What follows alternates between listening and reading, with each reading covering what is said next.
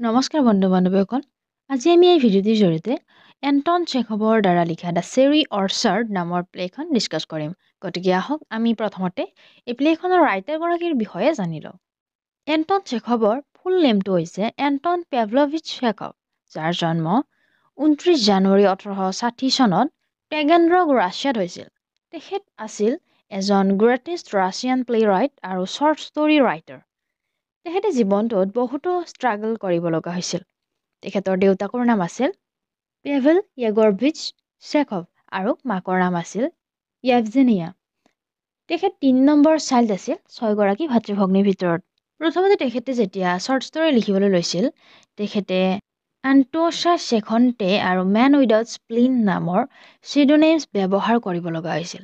তেখেতৰ কেইখনমান notable works হৈছে the চিগাল, uncle Bania, Three Sisters, The Cherry Orchard, Ivanov, The Bear, The Black Monk আৰু লং short story the murder etcetera. তেখেতে 1888 চনত at dusk নামৰ এখন শ্বৰ্ট ষ্টৰী কালেকশ্যনৰ বাবে পুষ্কিন প্ৰাইজ লাভ কৰিছিল for the best literary production ডিষ্টিংগুইছড by high artistic work. তেখেতে শিক্ষা লাভ কৰিছিল গ্ৰীক স্কুল ইন টেগেনৰগ জিমনাছিয়ান আৰু I.M. Chekhov first Moscow state medical ইউনিভাৰ্চিটিৰ পৰা।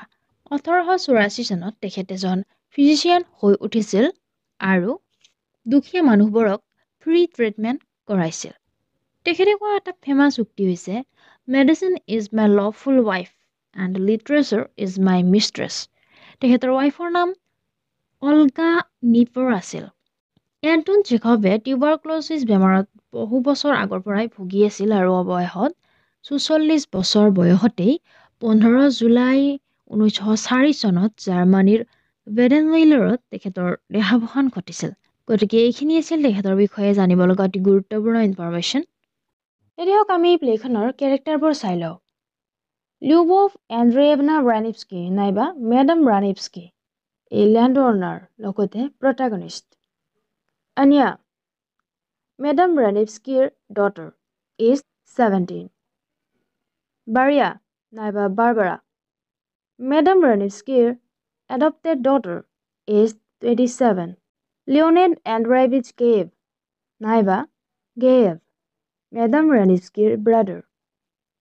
এৰমলাই এলেক্সিয়েভিচ লপাকিন নাইবা অকল লপাকিন, এজন মাৰ্চেণ্ট।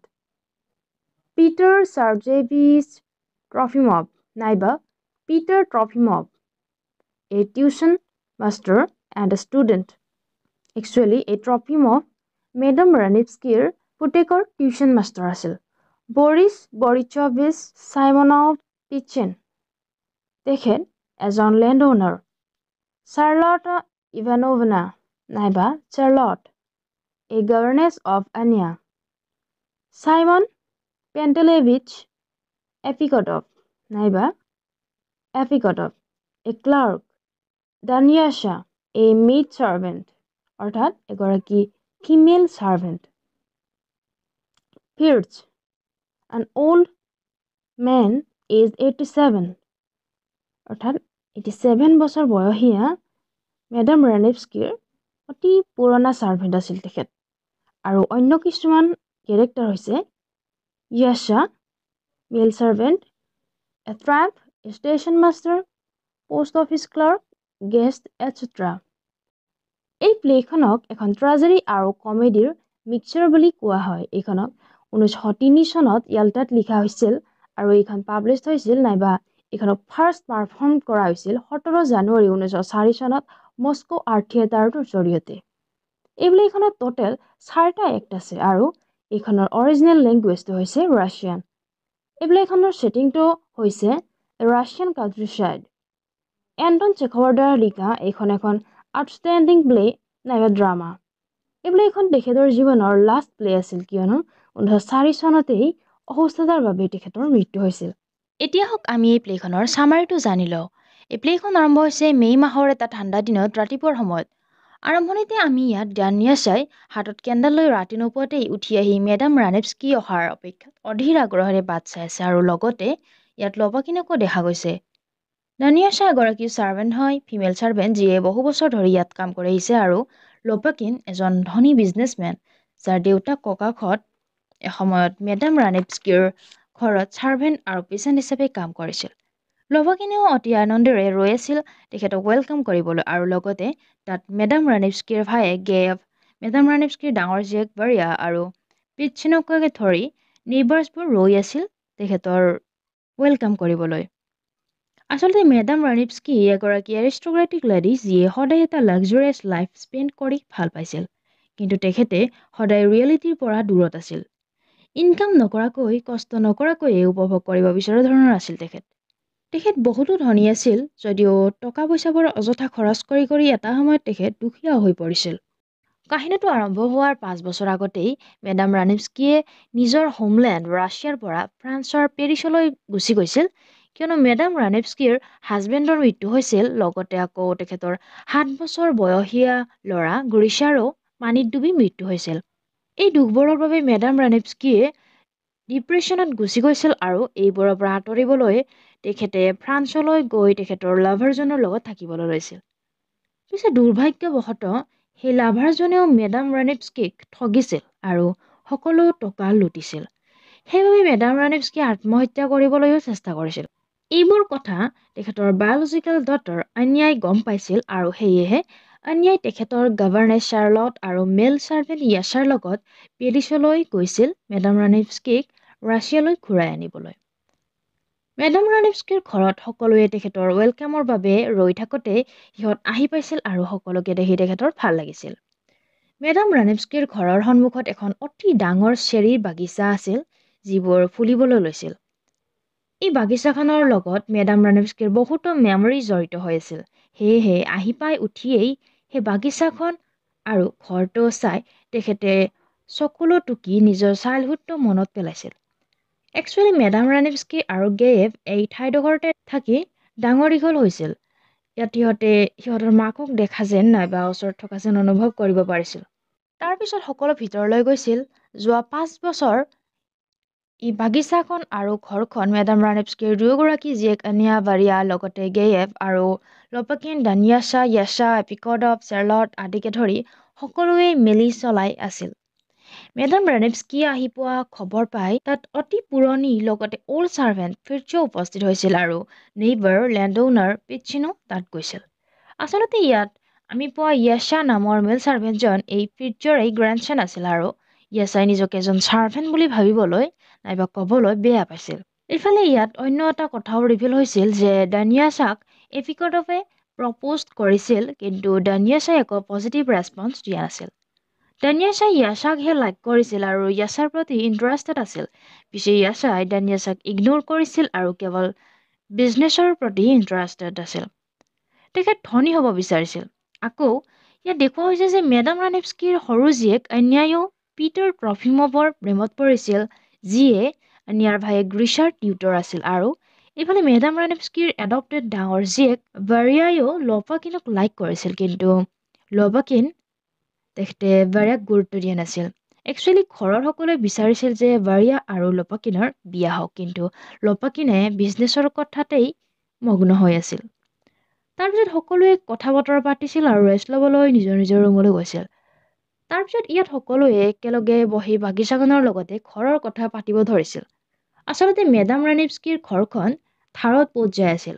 বহু বছৰ আগতে তেখেতে বেংকৰ পৰা লোন লৈছিল আৰু ঘৰ বাৰীবোৰ বন্ধকত থ'ব লগা হৈছিল।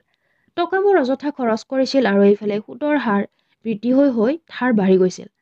মেডাম ৰানিপস্কিয়ে কিন্তু এইবোৰত একো গুৰুত্ব দিয়া নাছিল।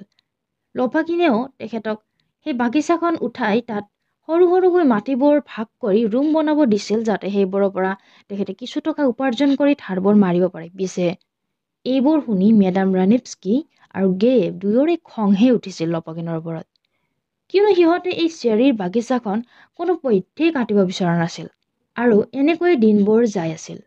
ইমান ধাৰ থকাৰ পিছতো কিন্তু মেডাম ৰানিপস্কিয়ে আৰু টকা ধাৰলৈ আনিছিল ফ্ৰেণ্ডছ আৰু ৰিলেটিভছবোৰৰ পৰা, আৰু ভায়েক গেভকো লোপাকিনৰ পৰা ধাৰ কৰিব দিছিল। এইফালে গৰমৰ দিন আহি পৰিছিল, আৰু আগষ্ট মাহৰ 22 তাৰিখে মেডাম ৰানিপস্কিৰ ঘৰ মাটি সকলোবোৰ নিলাম কৰা হ'ব বুলি নটিচ আহিছিল। ইয়াৰ পিছতো মেডাম ৰানিভস্কিয়ে কিন্তু কথাবোৰত গুৰুত্ব দিয়া নাছিল।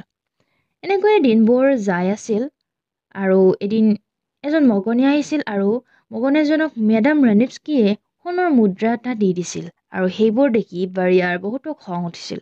কিন্তু সিহঁত নিজেই ইমান বৰ ধাৰত ডুবি আছে আৰু তাৰ পিছতো বাকী মগনীজনক সোণৰ মুদ্ৰাটো দি পেলাইছিল। আকৌ সিহঁতৰ নেইবাৰ পিটচিনেও ধাৰত পৰ্যায় আছিল আৰু ঘৰ বাৰী হেৰুৱাৰ উপক্ৰম হৈছিল বাবে মেডাম ৰানিভস্কিৰ ওচৰলৈ টকা বিচাৰিছিল। মেডাম ৰানিভস্কিয়েও পিটচিনক যিখিনি টকা আছিল দি দিছিল আৰু যাৰ ফলত পিটচিনে নিজৰ ঘৰখন বচাবলৈ সক্ষম হৈছিল। তাৰ মাজতে এদিন এখন মেডাম ৰানিভস্কিৰ লাভাৰ তেখেতে টেলিগ্ৰাম পঠাইছিল যে তেখেত অসুস্থ হৈছে আৰু সেয়েহে মেডাম ৰানিভস্কিক কাষত বিচাৰিছে। পিছে এইবাৰ মেডাম ৰানিভস্কিয়ে তেখেতৰ কথা শুনি ফ্ৰান্সলৈ যোৱা নাছিল। এইফালে বাৰিয়াৰ খং কমাই নাছিল আৰু এনেতে নিলাম কৰা দিনটো আহি পৰিছিল। টকাবোৰ ধাৰ নমৰা বাবেই এতিয়া ঘৰ সম্পত্তিবোৰ বেচা যোৱাৰ সময় আহি পৰিছিল। মেডাম ৰানিভস্কিৰ বহুতো বেয়া লাগিছিল নিলামৰ বাবে, সেয়েহে দুখটো আঁতৰাই ৰাখিবলৈ মেডাম ৰানিভস্কিয়ে তেখেতৰ ঘৰত ৰাতি এটা ডাঙৰ ডিনাৰ পাৰ্টিৰ আয়োজন কৰিছিল, য'ত সকলোবোৰ গেষ্টক তেখেতে নিমন্ত্ৰণ দিছিল। বাৰিয়া বহুত খঙত আছিল আৰু সকলোকে গালি দি আছিল পাৰ্টি এনজয় কৰি থকাৰ বাবে। ইফালে নিলাম অনুষ্ঠানত মেডাম ৰানিভস্কিয়ে তেখেতৰ ভায়েক গেভ আৰু লপকিনক পঠাইছিল খবৰবোৰ জানিবলৈ। তাৰপিছত গধূলি সিহঁত যেতিয়া ঘৰলৈ আহিছিল, মেডাম ৰানিভস্কিয়ে গেভক তাত কি হ'ল সুধিছিল, কিন্তু গেভে একো উত্তৰ নিদিয়াকৈয়ে নিজৰ ৰুমলৈ গুচি গৈছিল। পিছত তাত লপাকিন গৈছিল আৰু খুব আনন্দ মনেৰে আছিল। মেডাম ৰানিভস্কিয়ে লপাকিনক তাত কি হ'ল সোধোতে ঘৰ আৰু বাগিচাখন নিলামীত বেচা যোৱা বুলি লপাকিনে কৈছিল। তাৰপিছত ৰানিভস্কিয়ে কোনে কিনিলে বুলি সোধোতে লপাকিনে নিজেই ঘৰ বাৰীবোৰ কিনিছিল বুলি কৈছিল। এই কথা শুনি মেডাম ৰানিভস্কিয়ে কান্দোনত ভাগি পৰিছিল, কিয়নো তেখেতে জানিছিল যে এতিয়া লপাকিনে চেৰী গছবোৰ কাটি পেলাব, যিটো মেডাম ৰানিভস্কিয়ে সহ্য কৰিব নোৱাৰিব। তাৰপিছত তাত এনিয়া উপস্থিত হৈছিল আৰু মাকক বুজাইছিল যে সিহঁতে অইন ক'ৰবাত নতুনকৈ চেৰী বাগিচাখন বনাই ল'ব। ফাইনেলি লপাকিনে সিহঁতক তাৰ পৰা যাব দিছিল আৰু প্ৰাউড ফিল কৰিছিল যে সেই মাটিত কাম কৰা ভিচেণ্টৰ পুতেক হৈও আজি তেখেতে এই মালিকৰ ঘৰ মাটি কিনিবলৈ সক্ষম হ'ল। এইফালে সকলোৱে দুখ ভৰা মনেৰে নিজৰ বস্তু বাহিনীবোৰ পেকিং কৰিব ধৰিছিল আৰু নিজৰ নিজৰ ঠাইলৈ যাবলৈ সাজু হৈছিল। সিহঁতৰ এঘণ্টা পিছত ট্ৰেইন অহা সময় আছিল আৰু সেয়েহে দৌৰাদৌৰিকৈ ইটোৱে সিটোক বিদায় জনাইছিল। দুখ ভৰা চকুলোৰে মেডাম ৰানিভস্কিয়েও এই ঘৰখনৰ কথাবোৰক, বস্তুবোৰক, লগতে স্মৃতিবোৰক আৰু স্পেচিয়েলি এই চেৰী বাগিচাখনক বিদায় দি যাবলৈ সাজু হৈছিল। সিহঁত তাৰ পৰা নাযোৱাতেই লপাকিনে ছাৰ্ভেণ্টৰ হতুৱাই চেৰী ট্ৰীবোৰ কটাব ধৰিছিল, যাৰ বাবে সেই শব্দবোৰ শুনি মেডাম ৰানিভস্কিহঁতৰ মনবোৰ আকৌ ভাঙিব ধৰিছিল। আৰু সেয়েহে আনিয়াই লপাকিনক ৰিকুৱেষ্ট কৰিছিল যাতে এই কামবোৰ সিহঁত গুচি যোৱাৰ পিছত কণ্টিনিউ কৰে। লপাকিনেও ক্ষমা বিচাৰিছিল আৰু কামবোৰ বন্ধ কৰাইছিল। ফাইনেলি সিহঁতৰ ফেমিলিটোৱে তাৰ পৰা গুচি গৈছিল। গেভে সি পোৱা বেংকৰ জবটোত জইন হ'বলৈ গৈছিল। প্ৰফিঅভিও নিজৰ ইউনিভাৰ্চিটিলৈ ঘূৰি গৈছিল। য়াশা আৰু মেডাম ৰানিভস্কিহঁতেও আকৌ ফ্ৰান্সলৈ গুচি গৈছিল আৰু য়াশা যোৱাৰ ফলত দানিয়াশাই ভাগি পৰিছিল। পিছে এক্সিডেণ্টলি সেই ঘৰৰ ভিতৰত ফিৰ্জ ৰৈ গৈছিল। আচলতে য়াশাই ভুলক্ৰমে ফিৰ্জক ভিতৰত লক কৰি থৈ গৈছিল। ফিৰ্জে উপায় নাপায় তাৰ পৰাই চেৰী ট্ৰীবোৰ কটা শব্দবোৰ শুনি কান্দি কান্দি চোফাত পৰি আছিল আৰু এইখিনিতেই এই প্লেখনৰ পৰিসমাপ্তি ঘটিছে। এই প্লেখনক একচুৱেলি এণ্টন চেখভে এখন কমেডি হিচাপে প্ৰেজেণ্ট কৰিছিল, পিছে এইখন ট্ৰেজেডি যেনহে হৈ ৰৈছিল। এই প্লেখনৰ এটা মেজৰ নাইবা মেইন থিম হৈছে ছ'চিয়েল চেঞ্জেছ। এই প্লেখনৰ জৰিয়তে আমি ইয়াৰ কেৰেক্টাৰবোৰৰ মাজত হোৱা কিছুমান ছ'চিয়েল চেঞ্জ দেখিবলৈ পাইছোঁ। ইয়াত দুখীয়া ছাৰ্ভেণ্টবোৰো অনুক্ৰমে নিজৰ ভৰিত থিয় দিব পৰাকৈ ধনী হৈছে আৰু মিডল ক্লাছ মানুহবোৰো আপাৰ ক্লাছত নিজক ৰাখিবলৈ সক্ষম হৈছে। পিছে মেডাম ৰানিভস্কিয়েহে ধনীৰ পৰা দুখীয়ালৈ নামি আহিছে। এই প্লেখনৰ অন্য কিছুমান থিমছ হৈছে struggle, love, loss, dedication, conflict, pride, responsibility, hope, পেচিভিটি and ইনএক্টিভিটি etcetera. আৰু এই প্লেখনৰ কেইটামান চিম্বলছ হৈছে ফিউডেল ছ'চাইটি, মবিলিটি, চেন্সিবিলিটি এটচেট্ৰা। গতিকে আজিৰ ভিডিঅ'টিত এইখিনি আছিল। আই হোপ এই ভিডিঅ'টোৱে আপোনালোকক হেল্প কৰিব কিছু পৰিমাণে হ'লেও, আৰু যদি কিবা ভুল ত্ৰুটি হৈছে আমাক কমেণ্ট কৰি জনাব। আকৌ লগ পাম অন্য এটা ভিডিঅ'ৰ সৈতে। ধন্যবাদ।